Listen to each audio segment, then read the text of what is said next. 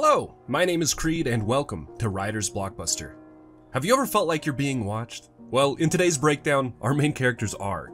In what begins as one friend trying to help another detox, we get a story that delves into true paranoia, and then into something far different. This movie will keep you guessing right up until the end, and once the end hits, you'll be filled with questions and some odd realizations as well. So let's delve in and talk about what happens in Resolution. Also, there will be spoilers in this breakdown, so you've been warned. And if you enjoy videos like this, then consider subscribing, because fun and funky film is what this channel is all about. We open to see a man named Mike receive a video from his friend Chris. The video is disturbing, showing Chris smoking and shooting while intermittently having breakdowns in the grass. Mike shuts his computer and tells his wife Jennifer that he will be leaving to try and help Chris out the next morning. When he arrives, Chris is shooting his gun in the air, trying to scare off the birds. He's pleasantly surprised to see Mike and says that he's been living the dream. He asks how Mike found him, and Mike says that he sent a map, but Chris doesn't seem to remember that. He invites his friend in for some drinks. They share some small talk, but Chris realizes that he's missing his pipe.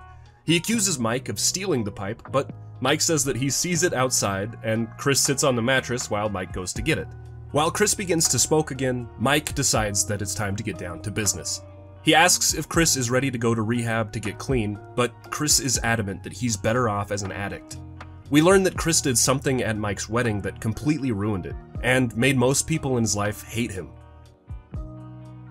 Unable to stay on subject, Chris says that he got a dog and he's really excited about it. Mike then stands up to leave, but when he goes to shake Chris's hand, he tases him and then handcuffs him to a pipe on the wall. Chris is upset to say the least, and we notice the camera do an odd burn away before we see Mike at the grocery store buying some supplies. On his way back, Mike calls his wife, informing us that there is no signal at the house and saying that Chris was willing to go along with his plan. Mike then meets Sarah, the dog that Chris was excited about, and she's just the cutest little actress. When he gets inside, Chris seems to have come around. He says that he's thought long and hard about what Mike had to say and that he's ready to go to rehab. All Mike has to do is uncuff him. But Mike doesn't buy it. He grabs a baggie from the mattress before opening the door and letting Sarah in. Chris is excited to see the dog and then commands her to kill Mike. But she just enjoys some pets before trotting happily back outside. That night, Mike places an apple and a cup of water next to Chris before he falls asleep. In the morning, Mike goes to refill that glass when Chris suddenly jumps him. He's very quick and tases the man again before calmly filling up the mug. Two men, named Billy and Micah, show up saying that Chris owes them for some of the meth that they lent him a little while ago. Mike shows them a bat and scares them off, but they say that they'll be back later. Mike confronts Chris about what happened, and he says that he has their share down in the basement. Mike then goes down to retrieve the drugs and finds a table full of guns and a box with some peculiar pictures inside, but no sign of the drugs. Mike refers to the photos as a story, though he's not sure what the story entails. Chris says that he found those photos out near the dilapidated building and says that he's found all kinds of weird things out here, which doesn't surprise him because people do odd rituals out here all the time. Mike goes for a walk and meets some people who live out here. The trio introduce themselves as Justin, David, and Aaron, and they're in a church group. Basically, our whole thing is just making sure that people know that the celestial Messiah will land his vessel before the end of days. Also a fun little tidbit, Justin and Aaron are the directors of this movie, so that's pretty cool. We cut away with another odd burn to see that Mike left the trio and wandered into an abandoned bunker. He finds a roll of film seemingly waiting for him. He heads back to the house before nightfall and looks at the film, but he can't make much out as he doesn't have a way to play it. In the night, Mike is startled awake by a woman tapping on the window. Chris says that she's probably wandered down from the local mental hospital, and somehow they both fall asleep. I don't know how. I would not be able to sleep for like a day after seeing this. They wake up to Billy pounding on the door.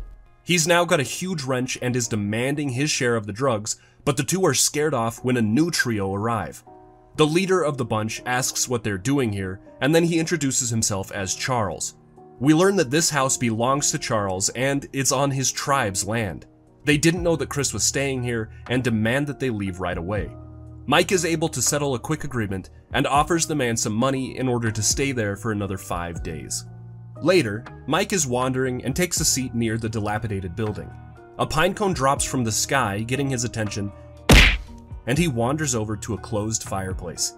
Inside, he finds some old records and notices a nearby shed door open on its own.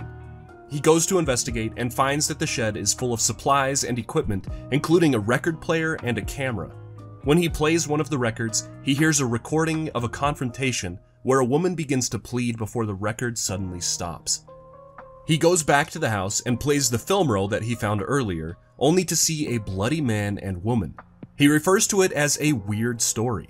Chris then asks why Mike is so interested in all of these stories, and Mike asks why Chris sent him the video that he saw at the beginning in the first place. Chris is confused, saying that he never sent him anything, and even after Mike shows him the video, he says that he sold his computer a year ago and couldn't possibly have sent that. In the morning, Mike finds a library book resting on the doorstep. Chris is deep into his detox and is having a hard time moving. He asks for some good food before begging Mike to just kill him because he can't do this anymore. Mike comforts his friend before heading off to pay Charles for their stay. He meets the man in a parking lot and hands him an envelope of cash before heading to the local library to return the found book. When he finds the place that the book goes, there's a plastic sheet of slides sitting there. He takes them to the house and looks at them, seeing a story of a man with no arm that ends with his eventual death. He thinks that someone is leaving all of these things here for him to find and wonders why someone would do that. Chris is having a really hard time, and Mike offers him a few beers to help get him through the night. The two friends think back on good times and drink until they pass out. Mike wakes up with a photo resting on his chest, and neither of them know where it came from. The photo directs him to a gravestone where he finds a VHS tape waiting for him. When he gets back, Chris says that it's Mike that's actually acting crazy and is using these recordings and stories as a cover for something. But when they play the tape, they're both shocked to see that it's footage of when Mike tased Chris just a few days ago. They don't know what to make of the recording, but Chris is starving and demands some dinner. Mike heads back to the storage shed and finds a journal inside. He then goes to grab some dinner supplies, and on his way out he sees Charles and asks him about the shed. Charles says that years ago they rented the land to some French students that were researching folktales and were interested in some of the caverns on the property. When he gets back to the house, there's a man inside named Ted that is talking with Chris. Ted is a member of the same church group as the trio that Mike met earlier. They tell him off, saying that they're not interested in what Ted is selling, and he walks away. Mike is cooking some dinner and wanders inside to show Chris the journal that he found earlier. It's written in French, but Chris notices the word telekinesis is written a lot. Mike then goes to show Chris the recording that he sent him, but when he opens his laptop, a video of them from just moments ago plays. They both freak out, and Chris theorizes that the government is watching them via satellites, but Mike is adamant that someone is following them, but he doesn't know why. The next morning, Mike is doing some chores when he is suddenly shot at. He runs inside and we hear Billy scream that he wants his drugs, and a moment later, we hear as he shoots Sarah. Mike buries the dog and comforts Chris as best as he can before heading out to investigate the caverns that Charles told him about. Inside, he sees drawings on the cave wall. As he looks, the camera burns again, but he's scared away by a man who's sleeping inside. He sprains his ankle on the way out. He then decides to go and tell Sarah's owner what happened to her. The owner lives in a trailer on a hillside. He tells the man that the dog was killed, and the owner offers him to come inside for some tea. As the man speaks, Mike notices that he has a French accent. The man introduces himself as Byron, and Byron says that he moved here from France about 30 years ago with the students that were studying folktales. The man pulls out a red herb and begins to smoke it, saying that it's a certain type of plant that seems to only grow in the local area. The man gets a bit giggly before recalling the students that he was with. He says that they disappeared, leaving some papers behind on manipulation of light waves and all of their equipment. He then says that life is peculiar and he sees it as an infinite film. And each one has a beginning, middle, and end. Beginning, middle, end. Beginning, middle,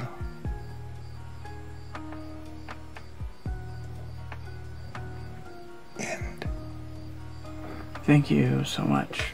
Mike goes back to the house and is terrified to see that Chris has tried to cut his wrist. Chris is nonchalant about it, saying that the ceramic cup wasn't strong enough to cut him deep, and then he just fell asleep, and he insists that it's no big deal. They go to bed, and Mike wakes up hearing a scraping sound and a thud. He wanders over and finds a knife lying on the ground and a carving in the wall that looks just like the drawings that he saw in the cavern. Mike is freaked out and begins to recall everything that he's discovered to Chris. He talks about how they've been led to these strange stories, and each of them ended in tragedy. As he talks about the endings, the scene burns again, and both Chris and Mike seem to hear the noise of that burn. They say that it's probably just the sounds of the old house and leave it at that. It's the final day that they're allowed to be at the house, and Chris says that he appreciates what Mike has done, but he will never go to rehab, and it's important that Mike just lets him live his life and eventually die the way that he wants. The projector suddenly turns on, showing an image of Chris dead. It then switches to an image of Mike laying in a coffin. Mike uncuffs Chris, and they see the laptop is on and seemingly recording them. Then, the image on the laptop starts playing a second before they speak. They watch as Billy and Micah rush inside and bash them over the head, killing them in some future world. Both of them are equally freaked out, and Mike tries to rationalize, saying that something must be warning them to leave. Chris asks what that something wants from them, and Mike says that it must want a story. I think it wants a story with an ending. They go out to Mike's car, but find a CD resting on the center console. When they play it, they hear themselves going to speak with Charles. As they speak, it sounds like Charles shoots them both. In the recording, Mike pleads, saying that he's a father before he's killed, and Charles burns their bodies. A metal sheet is knocked over by nothing, and the duo leave their car to check it out. They find an old shed with film reels littered inside. They take one outside, and they notice Billy and Micah wandering up to the house just as the laptop predicted. They then decide to open the film reel, and they see that it's a film of them in the night with a fire in the background. It seems like they're both fine in the film, and they think that the best move will be to go to the location in the film and wait for nightfall. Because I think if we can get to the end of this reel of film, we'll be fine. You don't know that. No, I don't, but do you have a better plan? From their perch, they see Billy and Micah partying inside the old house. They then watch as Charles and his friends walk into the house and immediately shoot the two dead. They then light the house on fire, just as the CD predicted. The men then walk away, leaving Mike and Chris to watch the flames. Chris seems to be drawn to the flames, and he rushes forward as he realizes that all of his drugs are burning. He wants one more hit, but he stops as he realizes that the flames are too hot for him to enter. He falls to his knees and admits to Mike that he needs help. He then says that he'll go to rehab, and Mike agrees to take him right away. Mike then says that their story has had a happy ending. Suddenly, something emerges from the fire.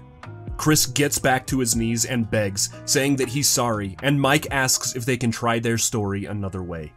The film then burns, and we hear something roar. And that is where this movie ends. When I first watched Resolution, I thought the ending kind of popped out of nowhere. I still really enjoyed it, as the build-up was phenomenal and the ending itself was bizarre and unexpected. But rewatching, I've realized that everything from the way that this is filmed to the cryptic transition burning was a hint at the finale. Throughout its entirety, the camera is handheld and secretive. We get shots from the bushes or from right behind the characters, constantly alluding to the secret watcher.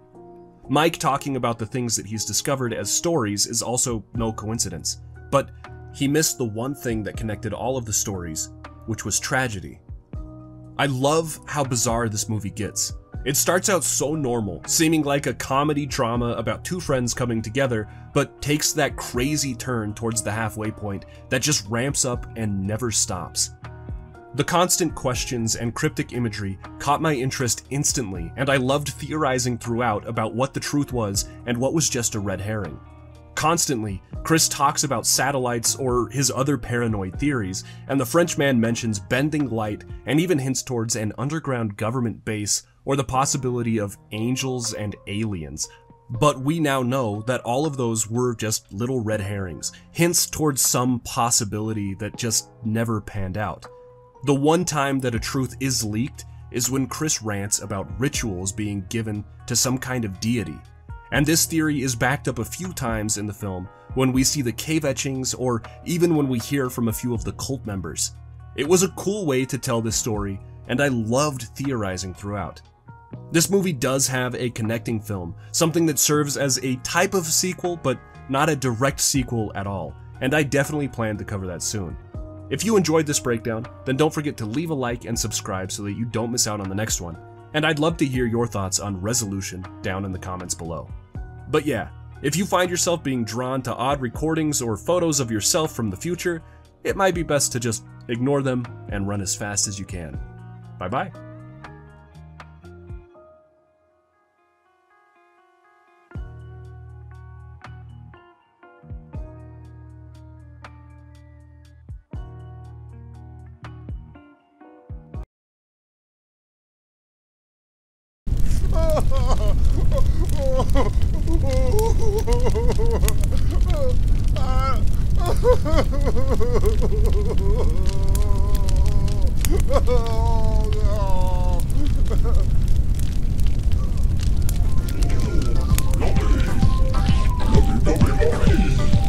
Oh, hell no!